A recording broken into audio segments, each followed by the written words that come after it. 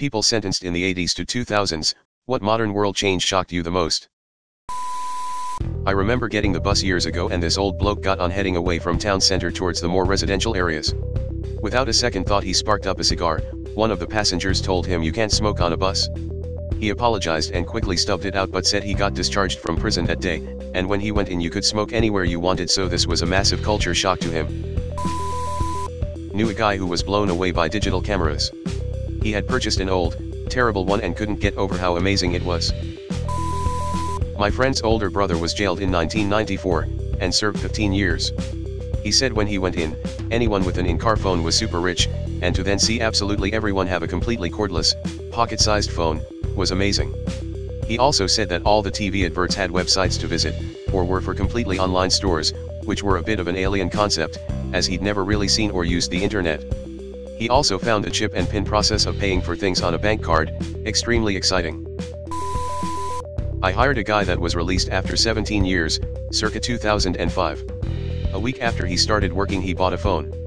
He had a childlike wonder with push-to-talk and texting. A week later he was pissed off that he couldn't text his order into Hungry House. I was talking to a lady who runs the education for a federal prison in Florida. She said when they start getting rambunctious or off topic, she mentions a new feature of the newest iPhone and all of a sudden they're very interested in what she has to say again. My friend just came home 2 weeks ago. And I tried to prepare him the best I knew how for the excessive use of cell phones by everyone. I explained that he's going to be amazed by the amount of people glued to / looking at their phone 24/7 in the store, in the car, on the sidewalk, sitting in the house watching TV, like literally all the time. I also let him know that the technology is going to be really different since he went in over 13 years ago, so cell phones were still flip phones and definitely not as interactive, touch screens, and internet accessible. Needless to say, the second day home he called me angry as f***. LOL, he hated how he felt stupid and how he felt like a child because he could barely figure out how to call someone, let alone video chat / FaceTime. At one point he couldn't figure out how our phone call ended up on the radio when his friend turned on the car. Straight face, he didn't like having his kids teach him how to use the technology and just was getting really discouraged. Sad face, basically, reiterating the feeling stupid mentality. I just tried to reassure him that when we all were exposed to this technology, we had to learn it. And many people forget what it was like to not know how to use something like a smartphone. We take for granted how we learned something and how we were once new to a process. Today it seems he's being more patient with himself, but it is a daily struggle and one I try to be positive and kind to him so he knows if no one else, at least he can rely on / call on me to just listen to him vent. A co-worker a few years ago had spent 10 years in jail. He got out right when Bluetooth headsets for phones were huge. He'd talk about all the random conversations he thought people were trying to have with him, and smartphones freaked him the hell out. My cousin's husband, that she married while he was serving 10 years beginning around 2008, wanted the first thing he did as a free man was to go to Hollywood Video, and rent movies to watch with her. Then she blew his mind with Netflix. At least the idea of Netflix and chill wasn't far from his original plan, but he was shocked about there not being video stores anymore. My friend got out of jail recently and was blown away by how many LEDs are everywhere and how many stores are using insane amounts of LED billboards.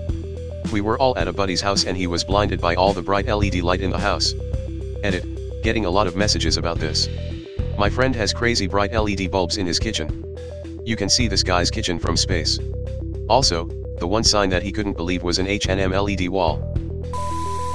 A friend said his dad's friend tried VR after about 30 years in prison for like second-degree murder or something and he got scared, fell over and broke the headset. I never give money to beggars, because in Dallas, Texas, I've been told the same story by the same ones time and time again. However, there was one who was fresh out of prison and seemingly honest with me because there was no sob story, just a guy trying to get f***ed up, around 2013-ish. He came up to me and said, and I quote, "Ma on I just got out of prison. Been in there since 97. All these people walking around with cameras in their phones trips me the f*** out. Anyway, this fool over here says I can smoke this fat ass joint with him if I bring $2, can you help me out?" His honesty and comedic timing / train of thought made me laugh. That's the only stranger I've ever happily given money to. I remember helping a guy who went in 2005. Got released 2014. Had a black and green AudioVox phone in his effects and asked where he could activate it. I had to explain that it wouldn't be happening LOL. Like 3 months later, you know, I like the iPhone but I'm gonna wait for the release of the newest one. Adapted pretty quick. Not me personally, but we had an older guy rent out a room in our house a few years back. Usually we rented it out to students, but someone let us know that he had just moved to our city and needed something temporary until he found permanent accommodation. It was a bit frustrating because this guy would not use the internet to search for a car or place to live. Didn't know how it worked and didn't trust it. We tried to help him learn how because we thought he was just old and stubbornly resisted technology, but nope. Turns out that he had spent 11.5 years in maximum security prison after being framed, by WA police, for murder in the mid-90s. Came out with trust issues and a dislike for the new internet. Edit, Western Australian, not Washington police. And here's his Wikipedia page for those interested in his case. Link will be in description. I asked a friend what the hardest thing was for him readjusting to being free again. This is a roundabout of what he said. Closing doors. I'd leave the fridge open every time without fail for months. You're not allowed to open or shut anything for yourself, and I'd accidentally let the pets outside by forgetting I needed to close the front door someone else had opened in front of me. You forget the last one in Rule ECT and have to learn it all again. What was the thing you found you liked the most? Candy Crush. Gets phone back out and starts playing. 5 minutes later exclaim they've leveled up excitedly. So sweet. Anthony Ray Hinton described people walking around looking at down these things in their hands, phones, and amazingly not bumping into each other.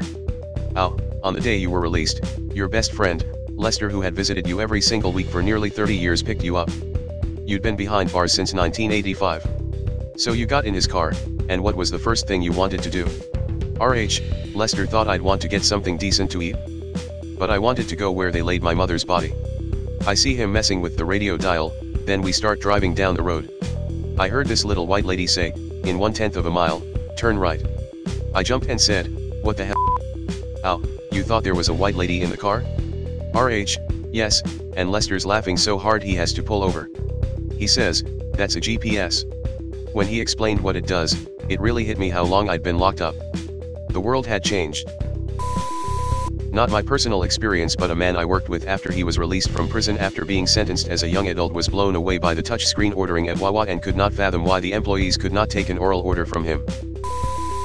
My uncle went away when fanny packs were in, and when he got out in the mid-2000s we had to break the news to him. Not me, but one of the most astounding changes I hear one of my dad's friends talking about is how having big asses was shameful and all models were flat. Now it's the other way around. Sir Mix-a-Lot's impact, I'd assume. Obligatory, not me, but in the early 2000s I worked with a guy that was sentenced in the mid-80s and had just come out. He told me the first time he went to a men's room he spent several minutes looking for the handle to flush. Motion sensor toilets was completely alien to him. What happened with Legos? They used to be simple. Oh come on, I know you know what I'm talking about. Legos were simple. Something happened out here while I was inside. Harry Potter Legos, Star Wars Legos, complicated kits, tiny little blocks. I mean, I'm not saying it's bad, I just want to know what happened.